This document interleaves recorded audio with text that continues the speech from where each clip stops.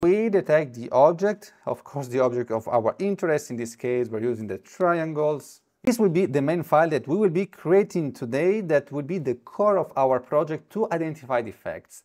And the flow of this is quite simple. We need a system that grabs frames from camera. If you want to test this, you can use any camera, like even just a simple webcam will do the work without any problem. Now, we need to grab the frames to the camera. So once we have the camera connected, we grab the frames using our Python code. We detect the object, of course the object of our interest. In this case, we're using the triangles. You might have a different object. We will see also later how we train to the detector to understand what object we have in the defect. If the object is not detected, then we keep grabbing frame in a loop.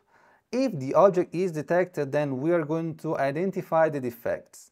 Once we identify the defects, we want to display on the screen what we're identifying, then okay if everything is fine. So if there is no defects, so the triangle without any defects, so the clean triangle in my case, or if there is some defect like this one, the triangle with defects with imperfection.